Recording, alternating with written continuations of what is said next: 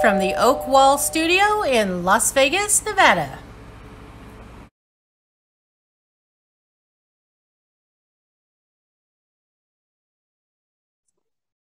Hello, this is Jesse Oakley III, and welcome to the Oak Zone, where we provide positive words of wisdom for the happy people.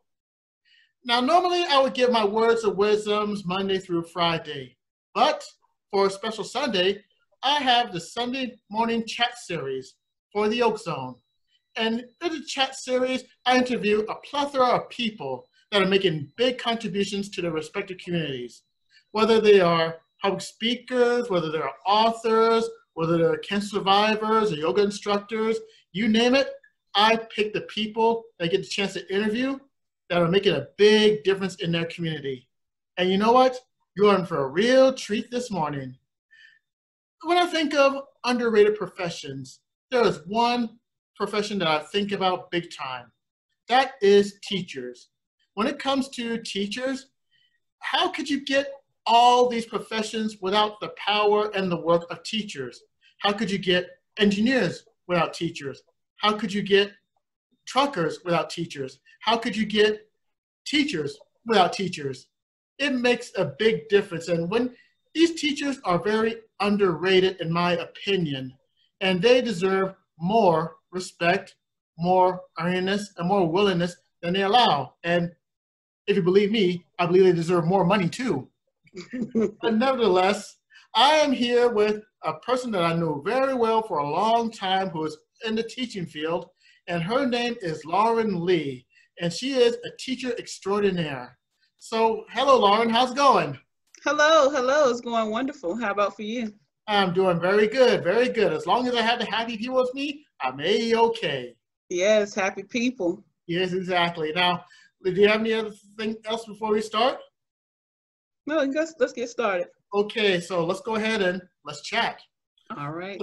The first question I have for you is, how long have you been a teacher?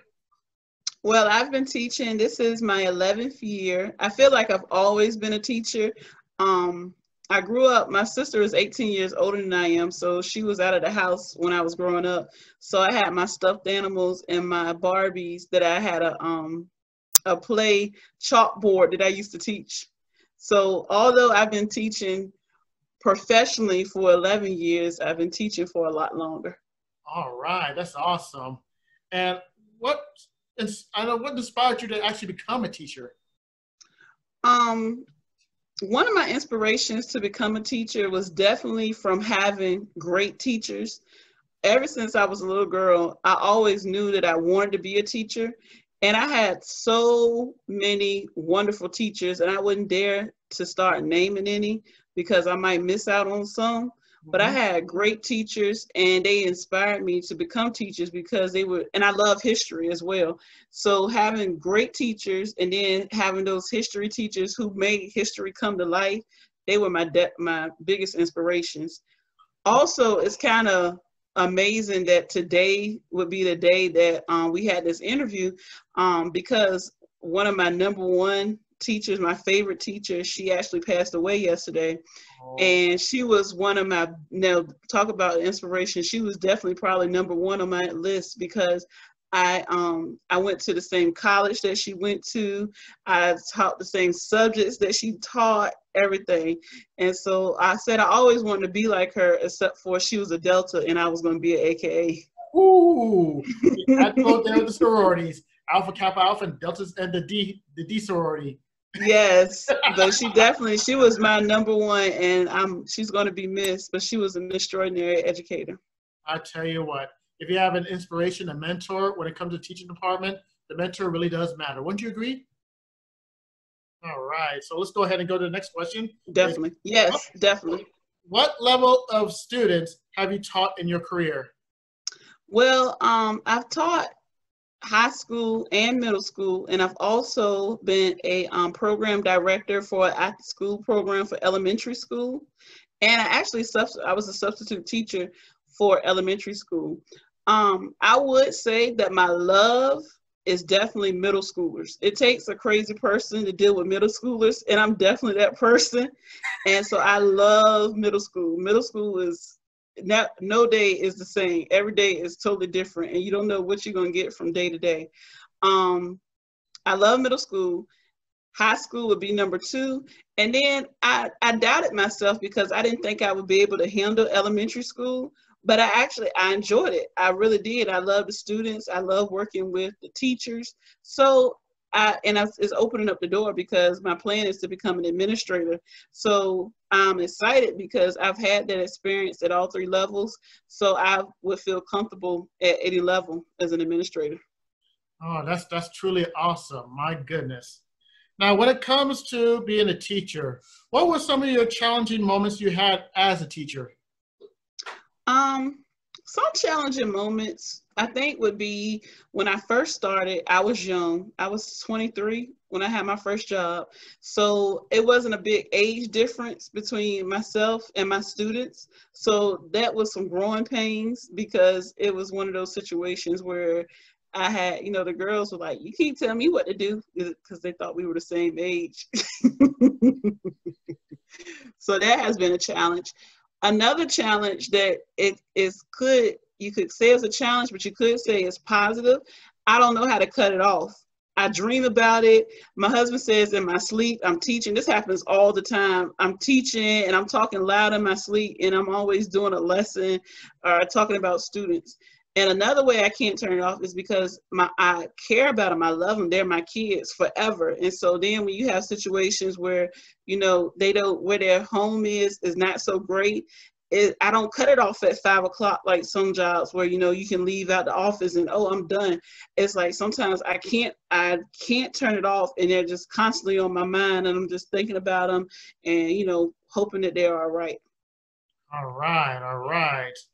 Now, what were some of your best moments that you had as a teacher? I would say one of my best moments, we have standardized testing here in Virginia. Well, we have it across the nation, but it's called the SOLs, the Standards of Learning.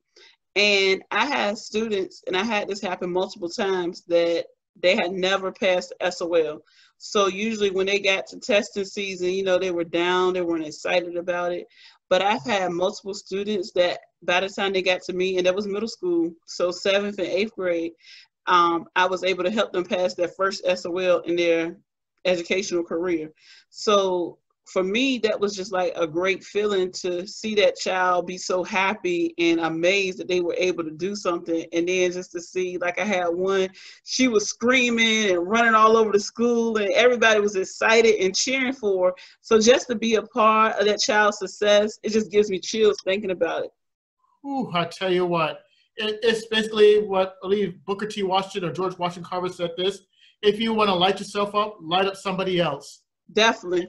And I try to do that every day.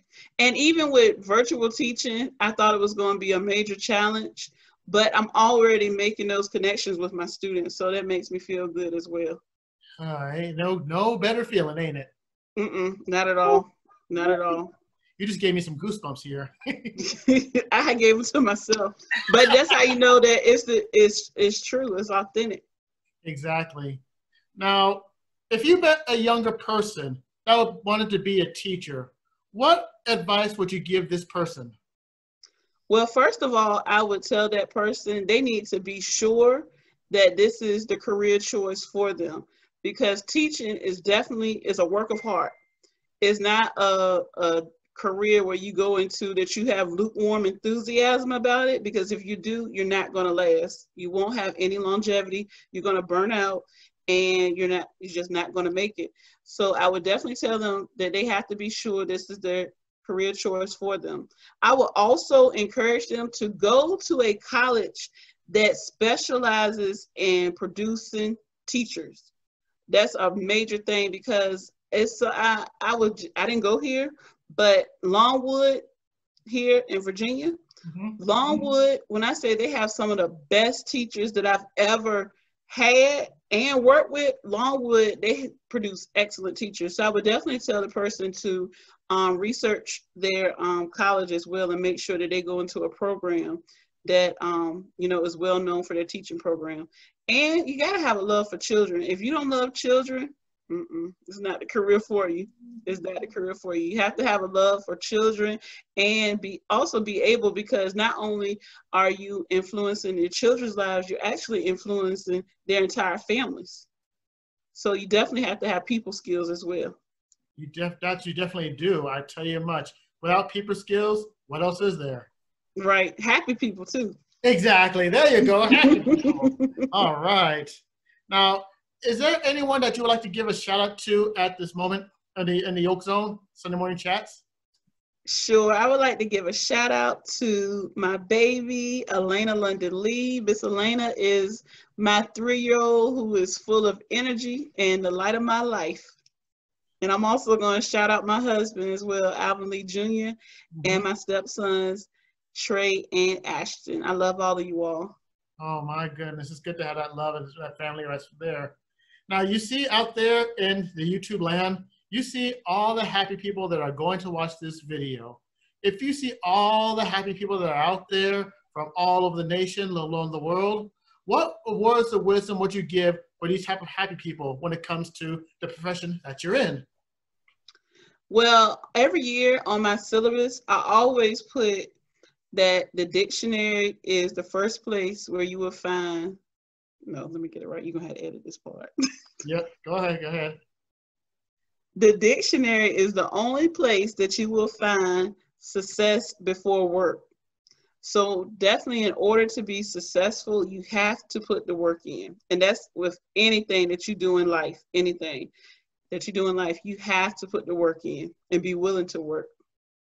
I tell you what, there's no need to edit that. You said that very well, and you come off looking like very professional. You did a fantastic job here. And for myself and all the happy people all over the world, we thank you for taking the time out to actually do this interview about the importance of teaching and you being a teacher extraordinaire like yourself.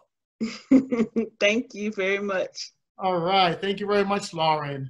And if you want more Sunday morning chat series or positive words of wisdom for the happy people, all you have to do is go to YouTube, type in my name, Jesse Oakley III, hit the subscribe button, and ring the bell for more positive words of wisdom for the happy people. On my YouTube channel, you will see more than 200 videos. That's right, 200 videos of positive words of wisdom that's going to get you through your day, your week, your month, and possibly your year. All for you, the happy people. So without any further delay, I'd like to wish all of you happy people, take care and have a great time. And until then, bye-bye, happy people.